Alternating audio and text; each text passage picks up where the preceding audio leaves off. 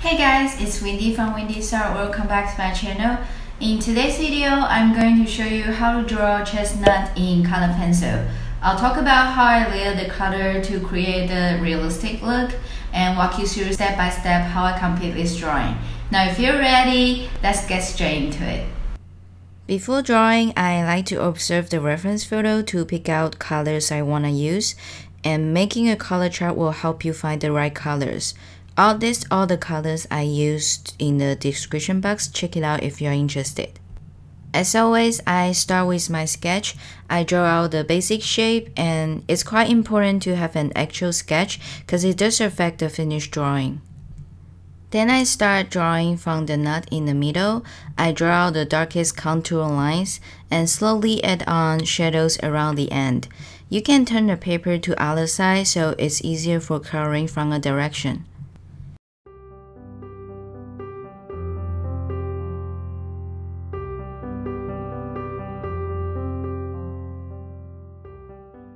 After that, I add a base layer on the nut around the top area. You can see that I hold the pencil at the end, so it's easier to draw a very light layer. Try to keep the base layer lighter so we can work on the details and layers later.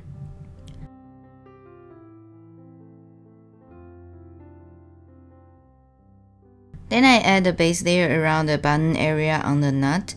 Notice that I color from a same direction so the strokes won't look too messy. Then I strengthen the shadows around the edge.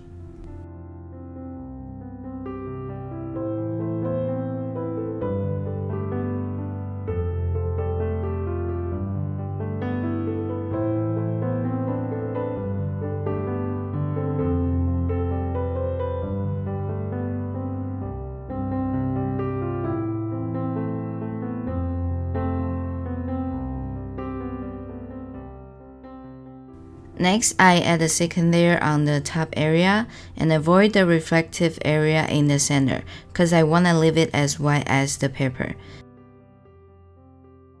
After that, I add a red layer on top of that. In this layer, you can draw a little bit harder to show the color and kind of blend out the bottom layer as well.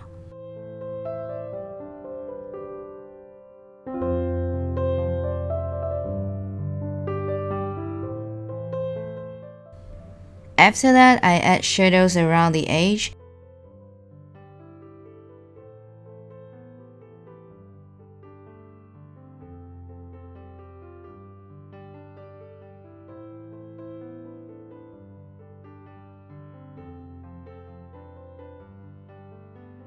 Then add texture details on the reflective areas, as you can see here.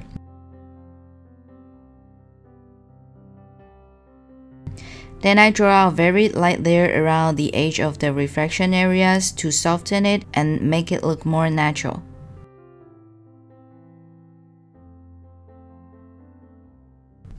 Next, I start drawing the darker areas around the button.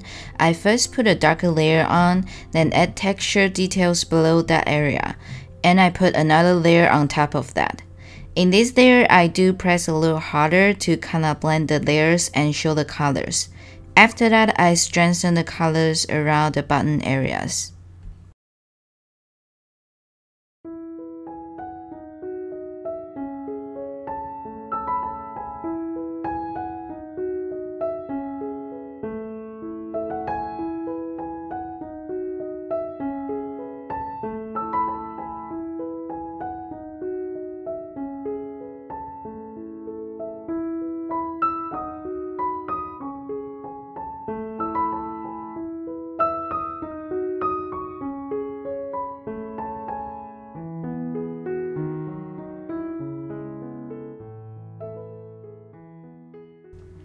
Then I start drawing the inner side of the shell. I first draw out the darkest contour, then add shadows below the contour lines.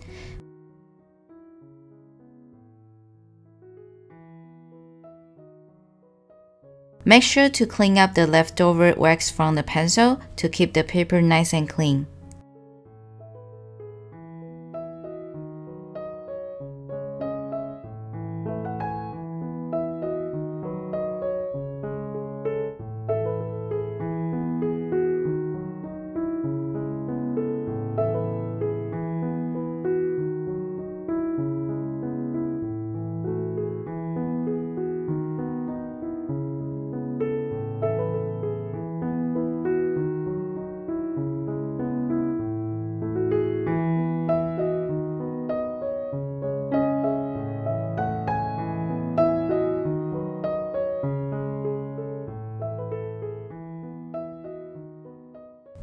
For the crack side at the bottom, after I put the base layer on, I add darker shades on top of that, then I add texture details. You want to keep your pencil nice and sharp so it's easier for drawing fine details.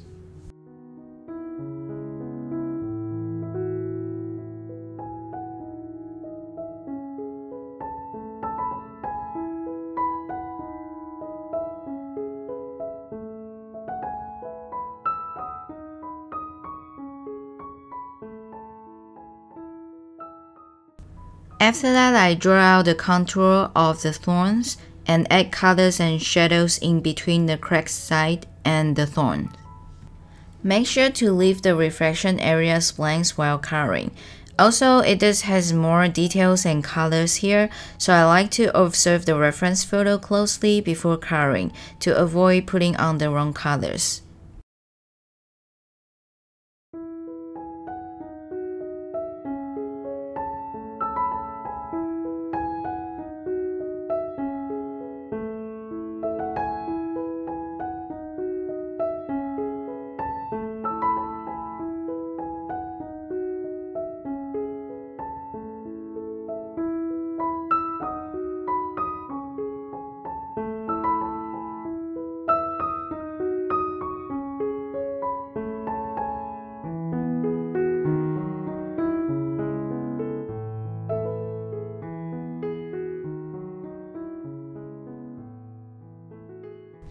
For the top part of the shell is the similar painting process as before.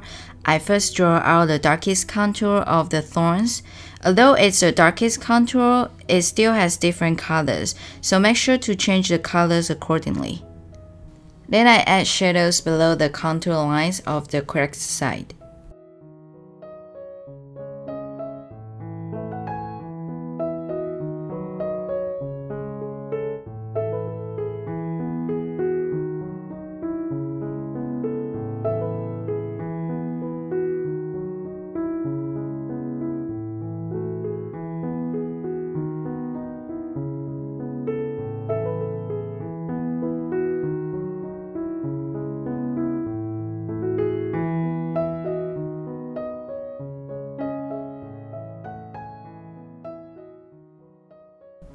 For the top shell, I first strengthen the shadows around the left corner, then put a base layer on and add darker shades on top of that.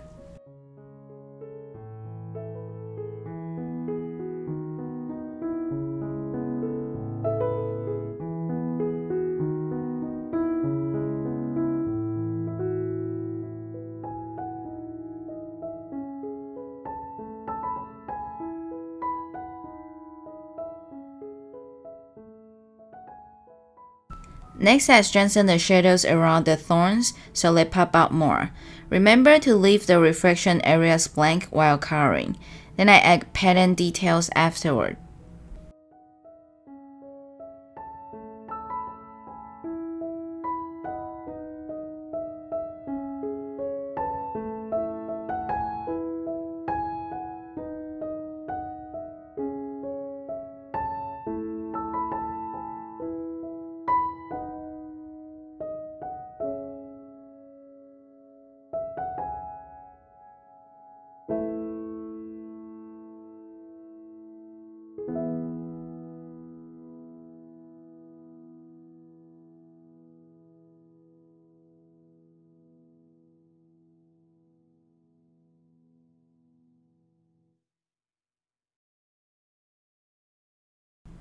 Lastly, the touch-up.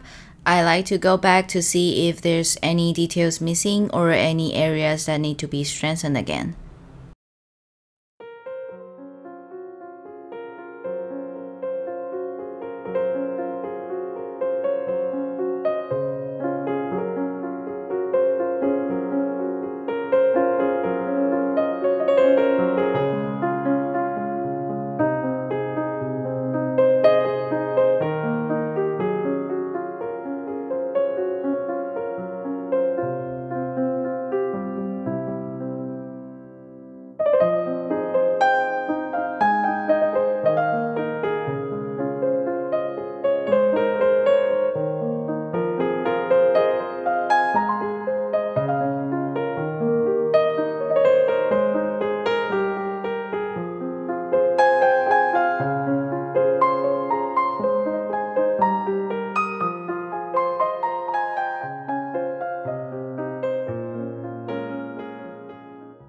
Now the drawing is about done here. Comment below and let me know if you have any questions.